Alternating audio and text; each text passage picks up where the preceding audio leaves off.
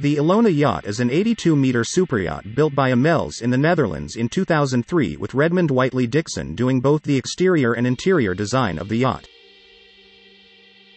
She was built for Frank Lowy, an Australian businessman and yachtsman with lots of experience in the industry. He has circumnavigated the world 4 times. Inside the ILONA Yacht you'll find 5 decks connected by an elevator for easy access throughout this elegant vessel. With a beautiful mahogany interior designed by Redmand Whitely Dixon, there is room for 20 guests in 6 spacious cabins and a stunning cinema that can hold 14 people. With a crew of 28 in 14 cabins, guests will always feel at home with world-class service and never a shortage of things to do. What was once a helicopter hangar has been turned into a large swimming pool and a helipad was added.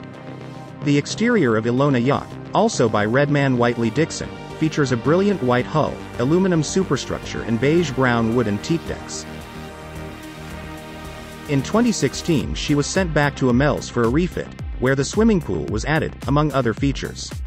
She was refitted again in 2018 by Becking & Rasmussen. Redmand Whitely Dixon has a large portfolio, designing 21 yachts and 59 yacht exteriors throughout their career. The ILONA Yacht is powered by twin diesel Caterpillar engines, reaching top speeds of 19 knots, while her cruising speed sits at a comfortable 15 knots with a maximum range of 6,000 nautical miles.